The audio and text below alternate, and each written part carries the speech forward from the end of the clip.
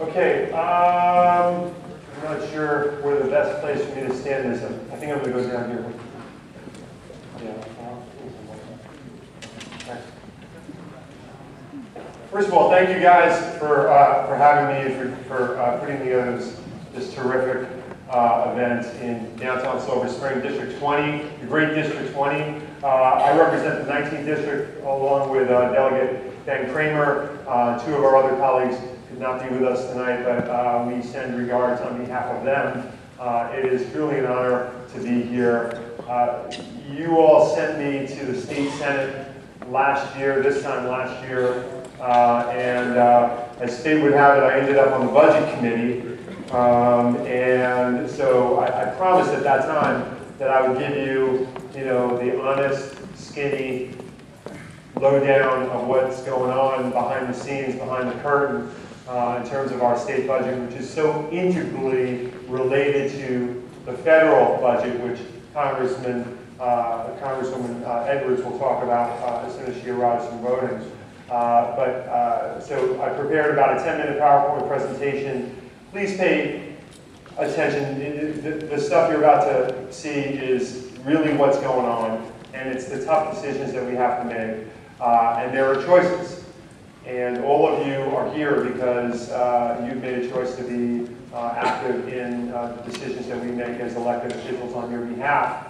And so I want you to know what we're looking at from the perspective of a progressive in the bowels of the Senate Budget Committee. I also serve as one of 4 members of the Health and Human Services Subcommittee, which deals with every cent of Medicaid funding in the state of Maryland.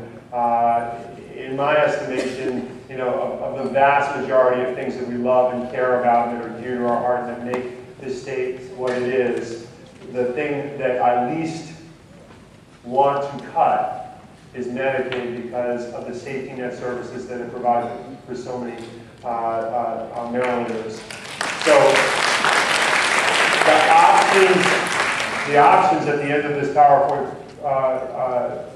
presentation will lay out several ways out of this thing, some alternatives to those kind of cuts, which are in a very real way before us in the next few months.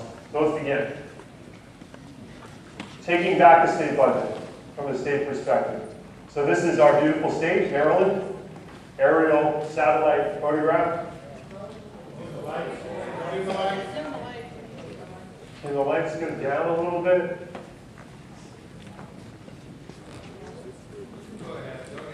There's this thing here this guy showed me before. I don't know how it works. I don't know.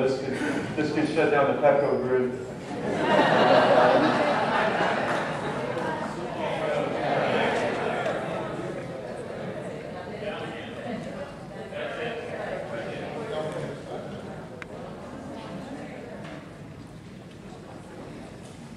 Is that okay? I can turn them all off, but okay. How about that? So Maryland's been described as America in miniature. What that means is that we are an extremely diverse state, ethnically, geographically, in terms of our demographics, in terms of the industries that do business here. We're about the size of Belgium, which has universal health care. We're the wealthiest state in the nation per capita. We've got the best K-12 schools in the nation. We're number 2 in college and advanced degrees. We've got relatively low unemployment due to our proximity to and relationship with the federal government. We've got the lowest poverty rate in the nation, number 2 in science and technology workforce, and number 5 in technological concentration and innovation. So we're doing pretty well. Our gross domestic product's about $400 billion. That ranks 13th in the nation. It is about the GDP of the United Arab Emirates. And in terms of personal GDP, it's about that of Sweden and of the Netherlands. By the way, all 3 of those nations have universal health care, although I will not speak for the United Arab Emirates, which is not something I speak very well of. This is our beautiful Chesapeake Bay. It's the crown jewel of Maryland. 4,000 miles of shoreline. It supports a number of industries: fishing, agriculture, boating, tourism, and shipping. Our bay cleanup efforts in the next 6 years will total about $11 billion, federal and state dollars. It's a huge amount of money, but it is our #1 natural resource, and one of the greatest natural resources in the nation, and that's money well spent.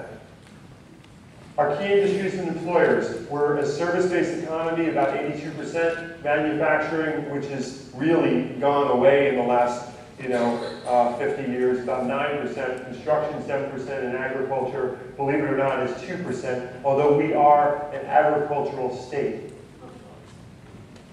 So here's what the money looks like. We're spending about 2% on environmental programs, 7% on government, 6% on public safety, 9% on transportation. Higher ed is 15%.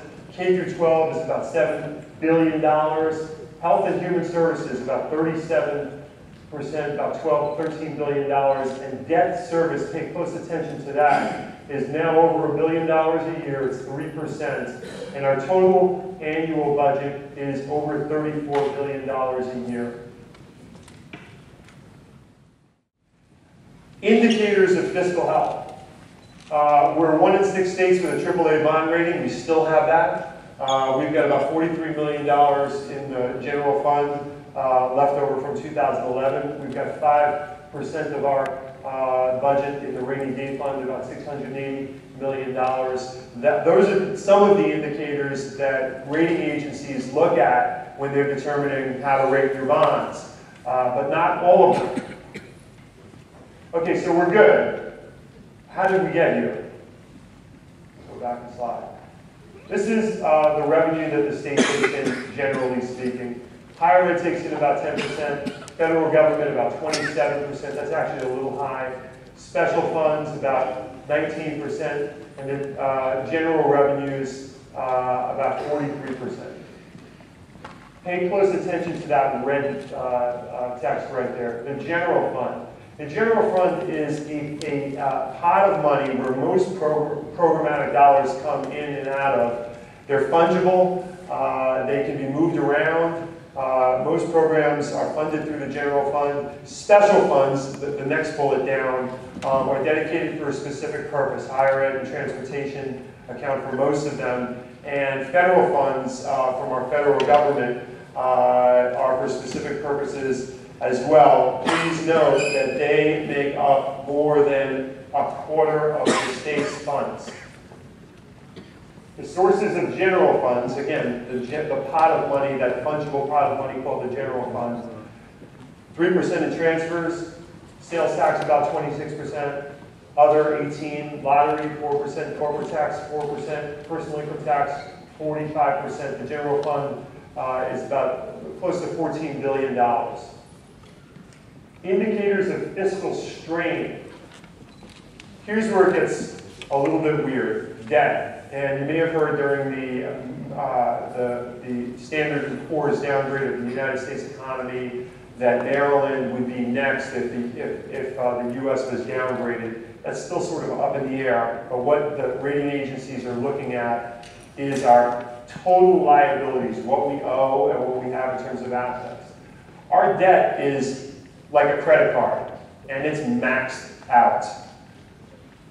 We have a sort of discretionary cap, which the rating agencies like. We say that basically, in terms of total debt, it has to be less than 4% of the average personal income.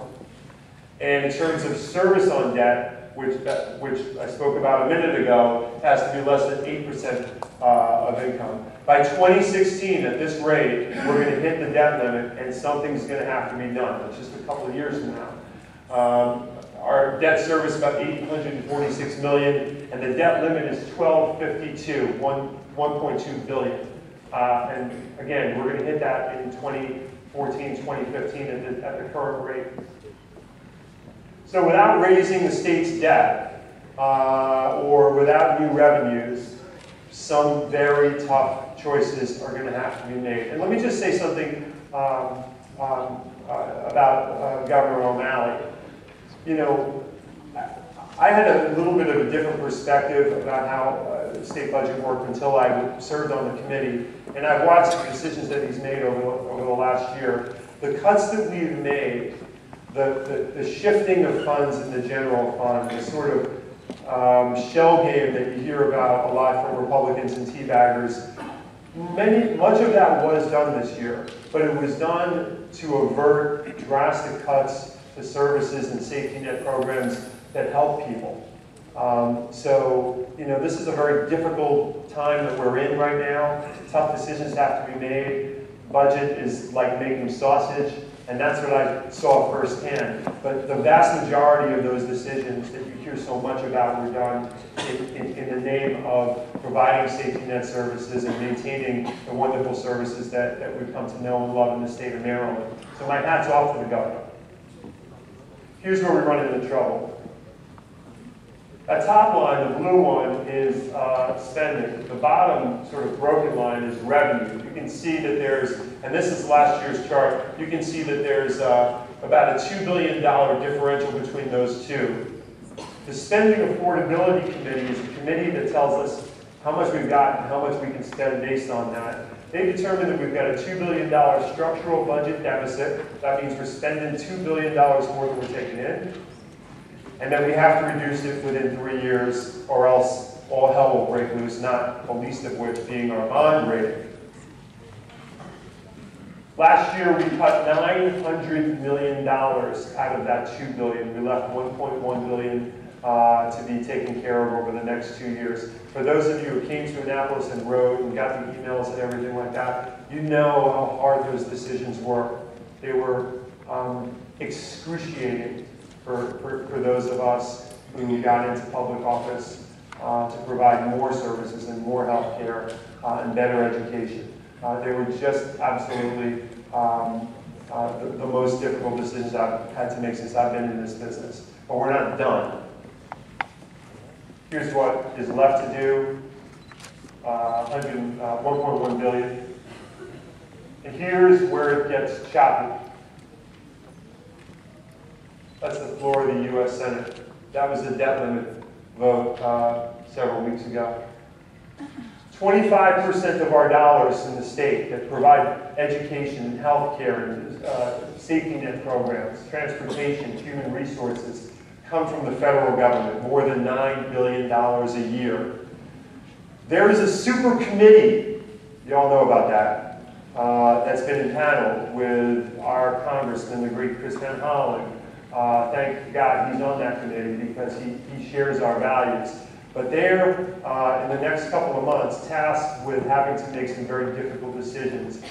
And it's anticipated that states are going to feel the blunt of those cuts. But I want to show you what that looks like.